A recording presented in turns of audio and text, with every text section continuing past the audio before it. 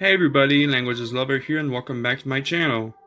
Today we're going to make a review on the Lonely Planet Phrasebook for Hungarian, so stay tuned. But first, as always, quick reminder, hit the subscribe button, turn on the bell icon to get notified for every new video that I upload, and let's get right into this Magyar Phrasebook review. So, as you can see, the book covers looks really nice. They're playing chess in the pool, so that's really cool.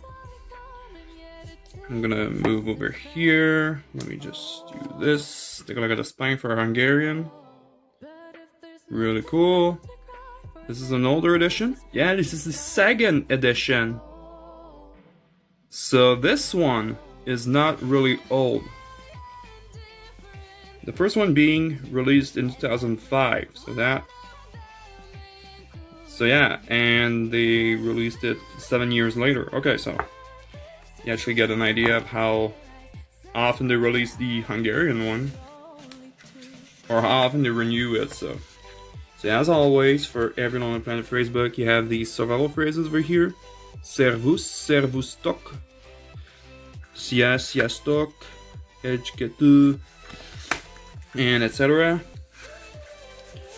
You have me, myself, and I, meaning that there are cases.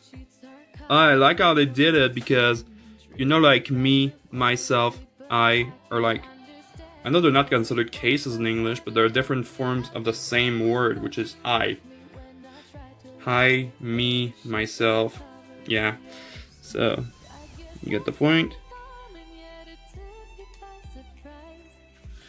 Over here they can actually call that Hungarian has 22 cases, but I think there's a lot of miscomprehension as to how many cases exactly there are in Hungarian, but some say that there are 18, like I've heard, and I've also heard something that there were 35 with all the declensions on cases and prepositions. So yeah, so I'm still unsure about how many cases Hungarian has. But if you're an advanced speaker and well, actually, I do know that one Hungarian was actually watching my channel, because he actually commented on my top 10 most difficult language video. So, could you tell me how many cases are in Hungarian? That would be super awesome. And also that sometimes Hungarian has a different sentence structure. Sometimes it does, but it's not always the same. Like, right here, for example, say it's, you say, vagyok. So it's, for example, an apple. It's an apple. Apple, it's, literally. So that's why it's always important to learn a sentence structure in the language. So. But I just like the sounds of Hungarian. Although it is a very huge challenge, I like it a lot. So for example, over here you have a politics section, social issues. Who do you vote for?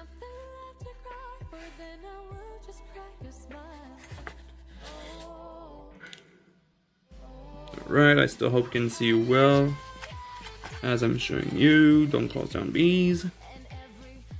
Der Reis. It's actually Royce. Like I said, very awesome pronunciation, but yeah. You also have your dictionary, which is English to Hungarian, and the blue one you have Hungarian to English. So yeah, this was my review on the Hungarian Phrasebook or Lonely Planet, sorry. So I hope you guys enjoyed, and if you have, give it a big thumbs up, subscribe, that'd be super awesome, amazing, and I'll see you next time. Bye!